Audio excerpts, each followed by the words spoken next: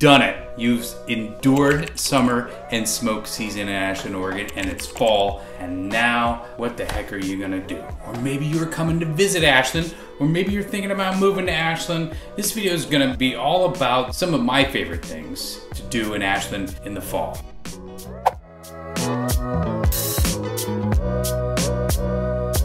So I've got 5 basic areas. The first one is going to be some outdoor adventure components. The next one is going to be some fall flavors, mostly around coffee. The third one is going to be about some restaurants. The fourth one is going to be about wineries. And the fifth one is going to be about breweries, because it's kind of a cool time of the year. Now, all of this goes without saying that one of the coolest things to do in fall is to go to an SOU Raiders football game. Coach Hall and the team are always a blast to watch, and they just do an incredible job. The athletic director there, Matt Sayer, Bobby Hopkins, they do a great job of running a fantastic program. Really highly encourage you to go check out a football game at SOU. It is worth every penny, and it's a great time. Also, the Halloween parade, the family parade that happens on Halloween, is an Ashland institution. It's definitely something that you want to do in the fall, as well as going to Lithia Park. Okay, so if you live in Ashland, or you're gonna come visit Ashland, or you're thinking about moving here, one of the coolest things to do is to go every day, or at least once a week, and walk through Lithia Park. The trees are constantly changing. It's beautiful.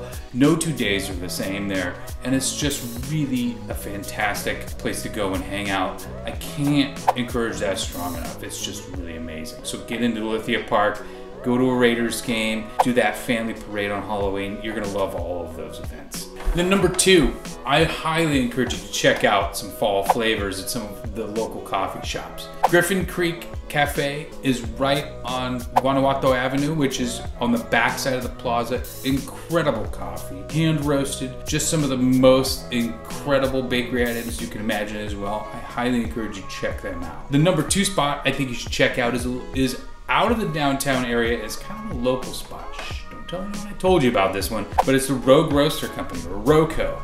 They also have ice cream and pastries, and for those of you over 21, there's some adult beverages there as well. I highly recommend the mimosa with the ice cream and stuff in it. I can't remember what Amy calls it, but it's so good. Make sure to say hi to Dustin and Amy for me. Tell them I sent you. You're gonna love ROCO and get some great fall flavors there. The third coffee place I wanna really recommend is Case. Case is right on Siskiyou Boulevard. It's not kind of, it is directly across from University, and it's just incredible pour over coffee. They will also have some fall flavors too. I highly recommend you check out one of these 3 institutions.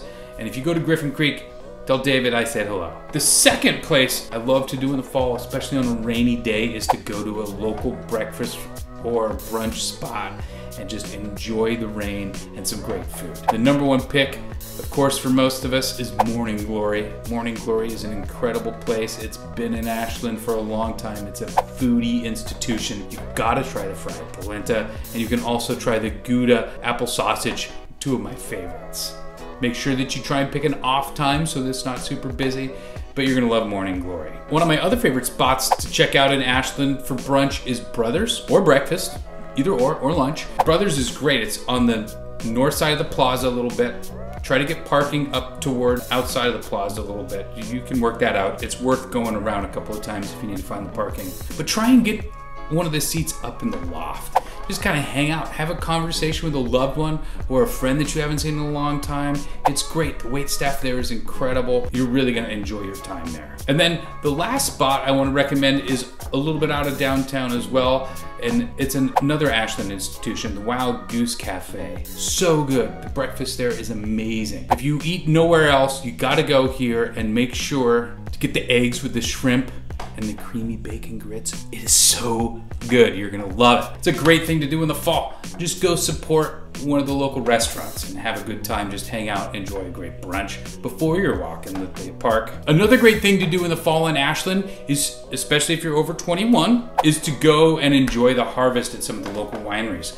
Weisinger just does a special harvest event every year that you can go and you can participate in. If you are not a wine club member, you may have to go with another wine club member, but it's definitely worth it. Trust me. It's also worth just to go check out for the day. The view is incredible out at the winery. And maybe for you, this is where you book their little Airbnb. They've got a gorgeous cottage on the vineyard, and it's like $250 a night. It's really worth it. It's a great place, awesome stay, a wonderful thing to do in the fall. Another winery that I highly recommend in the fall is Pascal's Winery. You gotta go check it out. They do on Wednesday night something called Cork and Fork, which is where they pair wine with a local chef, and it's just so good. And not only is it a beautiful place and great food and great wine, but the atmosphere is incredible, the people are incredible. Pascal also has some places you can stay, so check out their website for more information on that as well. The last winery is certainly not the least, which is Bella Fiore. Bella Fiore is an amazing place. It's like a little mini castle kind of tucked outside of Ashland. A little bit of a drive, but it's definitely worth it. They've got great wine, they've got an incredible atmosphere, and you can schedule a private tasting event at one of their chateaus. Totally worth it. As well as show up Saturday nights, they've got live music. It's just a really cool hang. Beautiful weather, incredible views, and I'm telling you, you are not gonna regret an hour or two or more spent out there drinking wine with somebody you love or a friend that you're getting better acquainted with. Definitely worth it. Check out those wineries and others near Ashland. It's a great thing to do in the fall. The last thing that I think is great to do in the fall in Ashland is to go to a local brewery and have a special seasonal brew. There's some incredible breweries in Ashland. Caldera is located in Ashland, and just go and check it out. Each month they have a special seasonal brew. October is the south side. It's really a special place. They've got some special beers as well, like the Mother Pucker and some other specialty IPAs. Year round, I like the Lawnmower Lager myself. That's just the kind of beer I'm into. But if there's something else that you like, go check it out. It's a wonderful place. Get a meal. Trust me, you're gonna love that brewery. It's phenomenal. Another local brewery and local institution is Standing Stone. When I was in school at Southern Oregon University, we used to go after performances down at Standing Stone and hang out. Brian used to have to get the milk when he was the young guy. And now you can go and you can enjoy a great meal with wood-fired pizza. They've got an outdoor patio and dining area. It's really great. I can't recommend it enough. Their double IPA is fabulous. You can get a little growler of it if you want, and then you can take that and you can enjoy that for, you know, the rest of the month or whatever. Enjoy fall in your own home. Speaking of growler, the last place I'm talking about today is Growler Guys. Growler Guys is kind of on the main drag towards the south end of town in Ashland, and it's cool because not only do they have a lot of options for beverages, but they've got a nice outdoor fire table, so when it gets a little chilly, you can kind of sit around that fire table with some friends, get into some good conversations, and just really kind of bond. It's a wonderful time. I can't recommend it enough. It's so cool. Get a kombucha and just kind of hang out and just continue to build those relationships. That's what we need right now in 2021, is we just need time to kind of hang out and build those relationships, make them stronger and better than ever, because through that our communities can survive any of these challenges that are coming our way. There are a lot of things to do in the fall in Ashland. I really would love some more ideas in the comment section below, but hopefully you find some really fun things to do. If you're interested in moving to Ashland, there's a lot of pieces to that. Send me a message, we'll kind of get started, and I would love to help you. If you have any questions or any comments, please leave them below.